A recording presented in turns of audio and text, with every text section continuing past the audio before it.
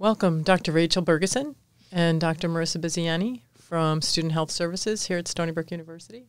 What are the symptoms of the 2019 novel coronavirus? The symptoms that we're most worried about are fever and the lower respiratory symptoms, which would be cough, chest pain, shortness of breath.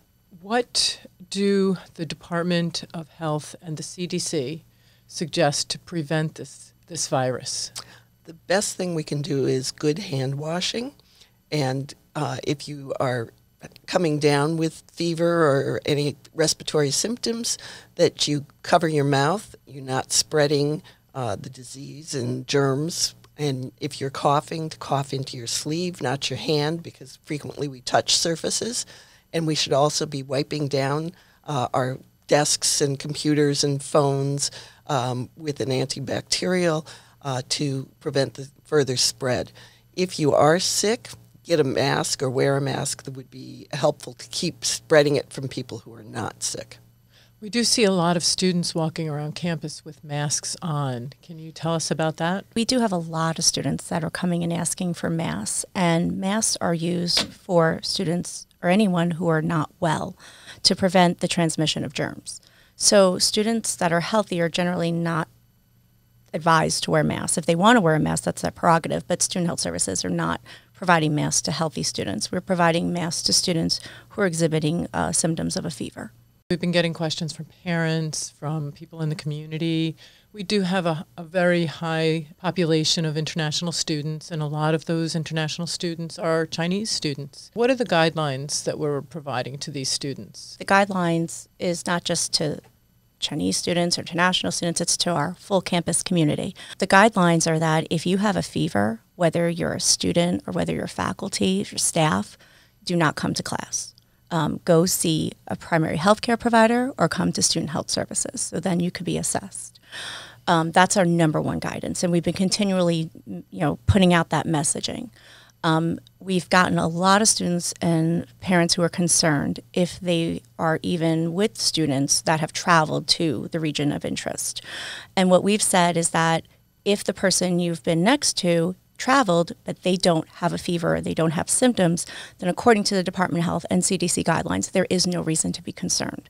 And sometimes that's a challenging conversation because that's not always the answer people want to hear, but those are the current guidelines, and we are following them.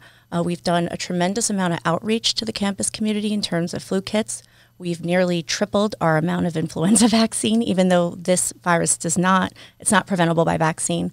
It does prevent other influenza-like illness.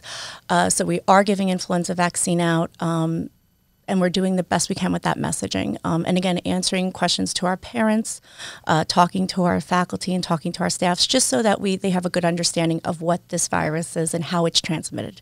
There's a lot of misunderstandings about how you can get this. And I think that the epidemiologists are still learning about this virus, which makes it more challenging. So we are working very close with our hospital, our university hospital. We have calls just about every day.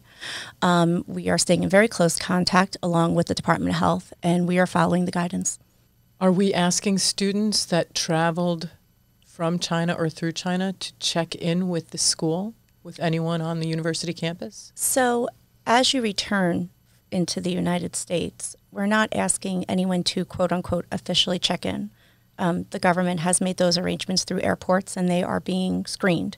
But we do have a screening process at Student Health Services, and all the local, not through ourselves, but local primary care practices and hospitals do have screening practices in place to assess for travel, assess for symptoms that are indicative of the novel virus.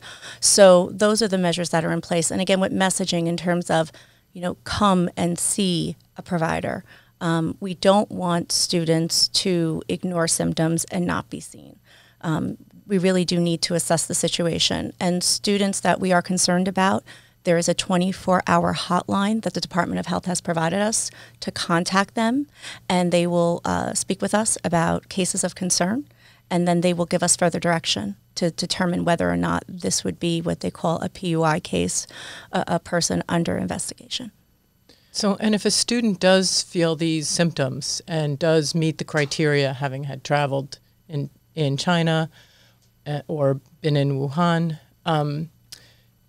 What do you tell those students to do? What should be their first action? And Their then first action actually should be to call the health service to let us know that they're coming in. So that way we're prepared and can give them a face mask when they get in, and we can put them in a room specifically isolated from the rest of the other student body and protect the rest of the population that may be there with other illnesses. And that way also we're able to, if we need to do further testing and chest x-rays, can get the ambulance and get it to the health service, get them out the back door, and get them over to the hospital for further testing. Okay, and so that's the indication is for if there is indication to go to the hospital. Right. So if they have a travel history from China and they are coughing and they have a fever, then they should call us. Like I said, first, it's best, but if they don't, we'll give them a mask once they present to the front desk. And what's indicated in terms of treatment? Right now, it's totally supportive care for the individual, and it's if they need a respirator down the road, obviously that would be at the hospital. But right now, we're still following the evolution of the disease and how serious it is in each individual case. And we're consulting with the Department of Health on all of this. Who is most susceptible to be to this virus, to get this virus? Who is classified as someone who can get it and someone who can be negatively impacted by it? I think that all of us are potentially at risk for getting the virus, but the ones that we're particularly worried about if they do get the virus are those who have autoimmune diseases, cancers, the asthmatics, the diabetics, people who have other chronic health issues are the ones that are more likely to have a more serious case. The most important part is knowing that there is no specific test yet that can be done on a routine basis, so that even within the hospital there's a respiratory panel test that can be done, but it doesn't include this particular coronavirus. It includes several other coronaviruses. It includes the flu, type A and type B, and parainfluenza and a few other tests. But it doesn't specifically tell you that you have this one right now. So you can't go in and say, I want to be tested for the coronavirus. It has to be sent out. So basically it's a rule out. It's a rule out. And all these tests have to go to the CDC? Right now. For verification? And the Department of Health locally is working on also verifying testing so that hopefully they'll be able to do it as well in the near future. And they have to approve who will or will not be tested for the novel virus. I see. And so is there anything else you'd like to tell parents who are concerned about their students being on campus? I mean, I'll tell you what I share with all my parents that I speak to is, I'm a mother myself, and I understand from that perspective and that view how concerning and worried you would be. I think that, we're doing what we are being guided to do. I feel that we've done and we've covered every angle and every corner in terms of even if we do get a case, that's the Department of Health says we do have provisions in place that if we needed to separate students, that has not had to happen yet. And I want to repeat that has not had to be the case as of today. But we have made proactive decisions. I feel that our action planning has been very, very robust. And again, this is something that we are on top of. It's been our number one priority.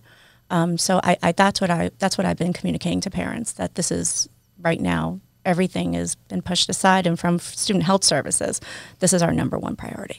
The Student Health Service number is 631-632-6740. Thank you for providing us this opportunity. You're welcome.